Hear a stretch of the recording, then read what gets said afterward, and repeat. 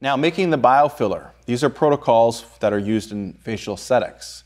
This is when we want to heat the plasma, so now we're going to include the bioheat technology within these steps, and there's a little bit more to do here.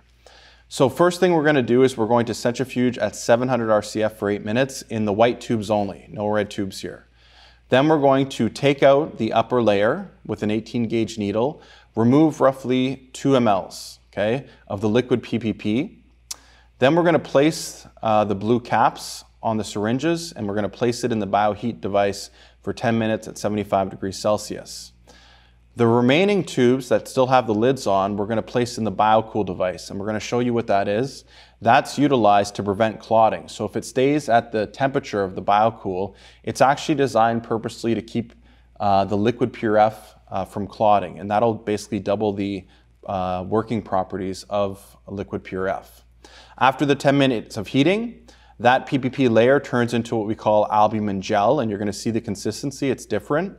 We're going to then take the albumin gel and place it into the biocool for 1 to 2 minutes, and that's basically just to cool it. And then from there, we're going to take the remaining 0.5 to 1 ml C-PRF that we've previously seen, and then we're going to mix them together. The advantage of doing it this way is that we have the albumin gel, and this has the extended working properties as we saw in Chapter 7. So this will last 4 to 6 months. And we combine that with the liquid C-PRF, the very rich layer of cells that we saw in Chapter 3.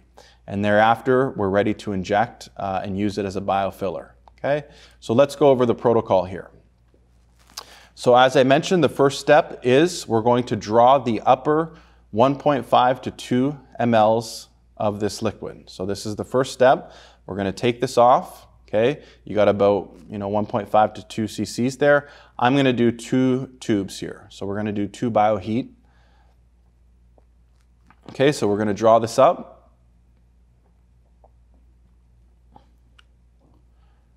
And then from there, we're going to then place this into the bioheat. Okay, always remember that these 2 tubes are then going to go into the biocool. And that is simply to extend the working properties of this device. So that's of the liquid platelet-rich fibrin.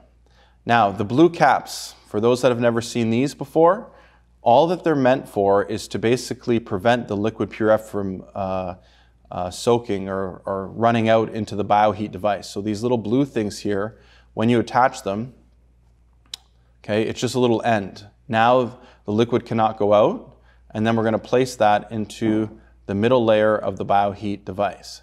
And that's set at 75 degrees Celsius, right? And that's going to run for 10 minutes.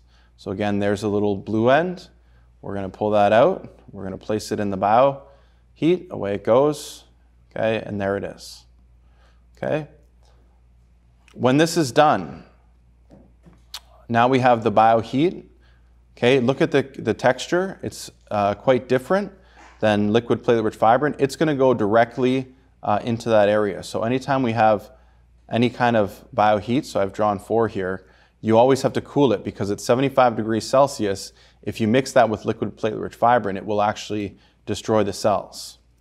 Now with the remaining, so now the top 2 mLs have been taken out. Now we're going to pop the lids of this, and we're going to take that rich C-PRF layer. So in this video here, you're going to see we're going to draw up the liquid as much as we can to that buffy coat layer. We're going to draw about 1 cc, and that's where most of the cells and growth factors are going to be.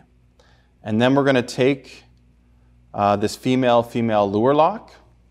This is going to be pulled out. We're going to remove the needle here, and we're going to mix the albumin gel with the Liquid-PRF, okay? And that's how we're going to create the Alb-PRF, which stands for albumin gel and Liquid-PRF, or we also just refer to it very simply as E-PRF for extended PRF. And that's what we're going to inject as a facial filler. Okay, so here, again, for those that have never seen this, we're just going to mix back and forth both of these devices. And usually you need to mix it probably 10 times back and forth.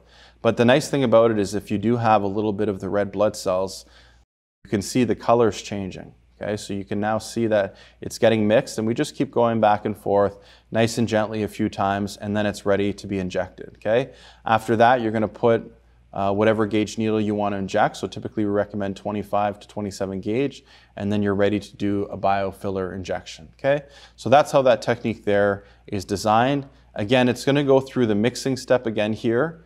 So lid comes off. Just to recap again, we're going to take the C-PRF layer, so that's the rich layer here,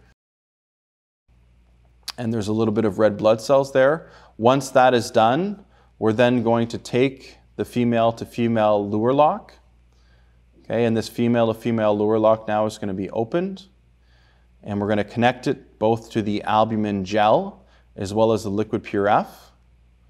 Okay, so here we're going to remove the needle. And now the Liquid-PRF, that's the liquid C-PRF from the concentrated portion at the buffy coat, is going to be attached on one side. We're going to go to the biocool, and I'm pulling out here the albumin gel, which has now been cooled, so now it's down to a normal temperature, and then they can be mixed together.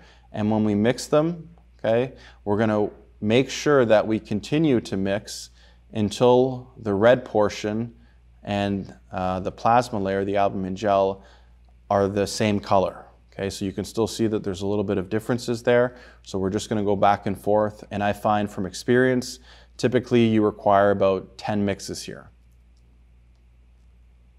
And then once that's done, we remove it. You can attach to it whatever gauge needle you want to do your injections.